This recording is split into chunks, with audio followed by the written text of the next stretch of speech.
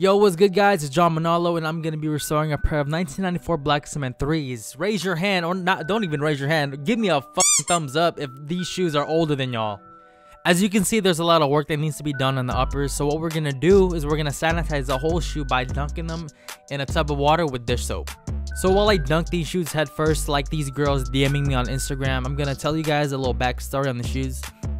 So these shoes do not have the original midsole. They've been previously swapped incorrectly. As you can see, all of that yellow glue, that's probably from the all-purpose barge cement or Gorilla Glue.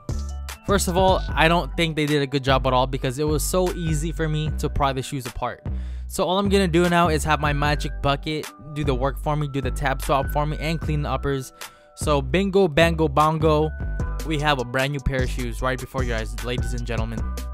So I'm shipping this semi-magical bucket for $69.99. So if you guys are interested, PayPal me 69 bucks and I'll ship it within a year or two. Alright y'all, now that the shoes have been sanitized, it's time to do a deeper clean on the uppers. I'm going to be using Rejuvenator and a soft bristled brush for this project. So I put Rejuvenator in a spray bottle to make it easier for me distribute all of that solution. Now over here we have a Jehovah's Witness spreading the word of God. So if you want them to leave you alone, just tell them you have the heebie-jeebies, and then I'll just walk on their merry way. Alright guys, now that the uppers are squeaky clean, it's time to clean the rubber sole. So to make sure that our swap is successful, we have to remove the Gorilla Glue that this person used, and also I believe the factory glue is still on the shoe, so I don't think they did a good job prepping at all. I'm not able to reuse these donors whatsoever, so I'm just gonna throw them away and disinfect the table.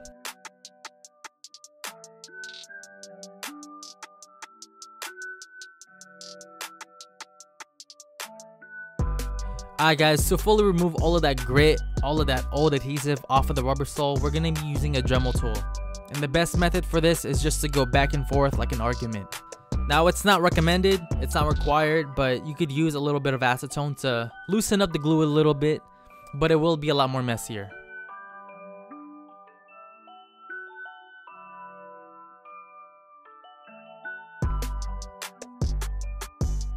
Alright guys, now that the rubber sole looks squeaky clean, it's time to remove all of that crap on the upper leather. So we're just gonna Dremel the leather where the midsole will touch the upper to make sure that our bond will last longer than your favorite shampoo.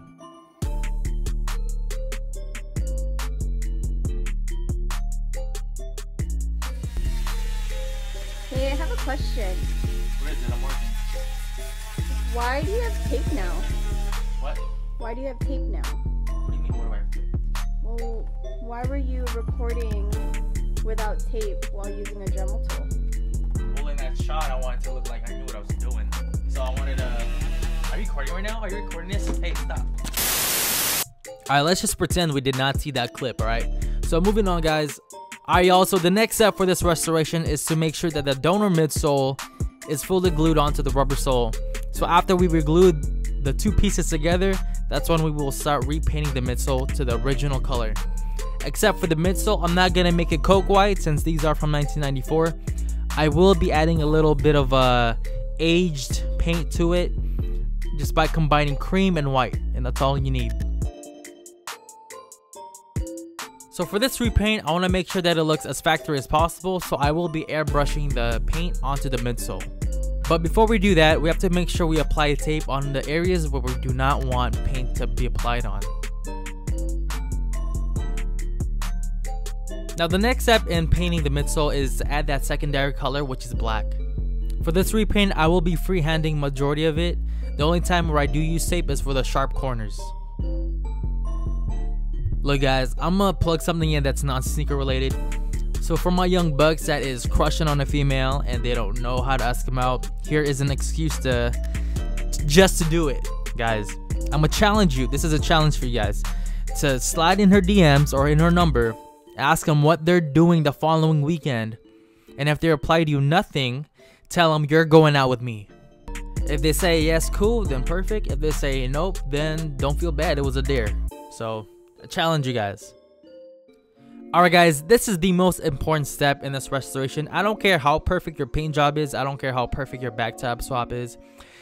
If the alignment and the dimensions of the donor is not as close to the original sole that you're swapping, it's gonna look tacky, guys. So be sure to invest in a Dremel tool and make sure to use that to fix the alignment.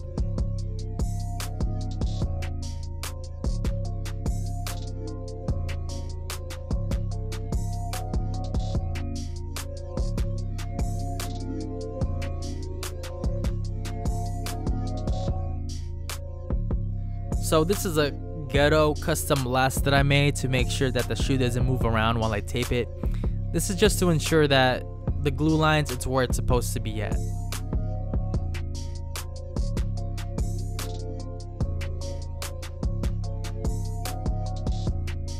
Alright guys, now the final part for this restoration. I'm going to be bonding the midsole to the uppers now.